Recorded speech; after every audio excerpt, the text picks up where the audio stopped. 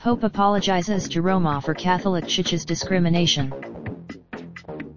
Pope Francis apologized to the Roma people on Sunday for the Roman Catholic Church's discrimination against them as he wrapped up a visit to Romania.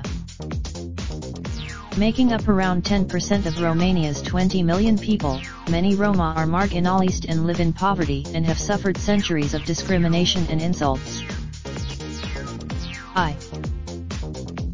My indifference. Earlier, the pontiff beatified 7 Greco-Catholic bishops jailed and tortured during the communist era.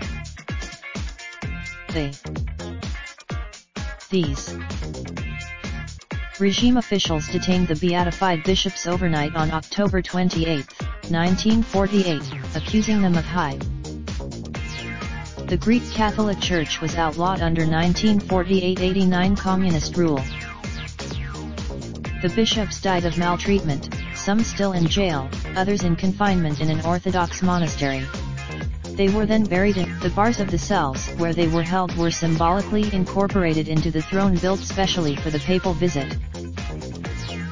The bishops followed the Eastern Rite Catholic Church, which emerged from an Orthodox schism at the end of the 17th century when the central region of Transylvania was part of the Austro-Hungarian Empire.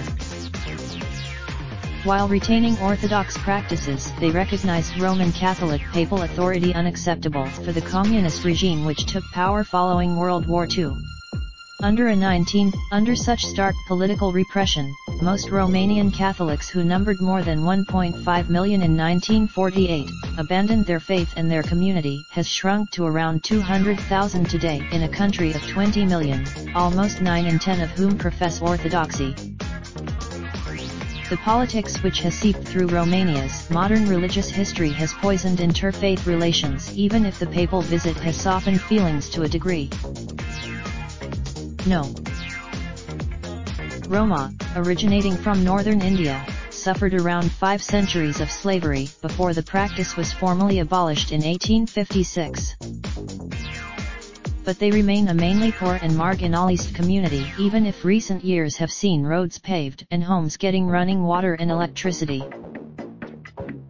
Francis' arrival in Blaj to wind up his visit was part of his attempt at inclusiveness on his 3-day visit to one of what remains Europe's poorest states.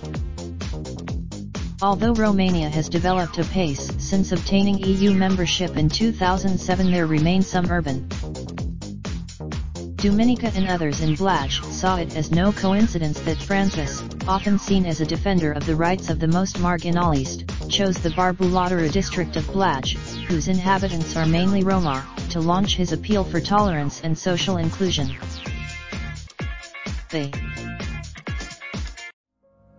Raindrop, drop top smoking, no cooking the hot pot.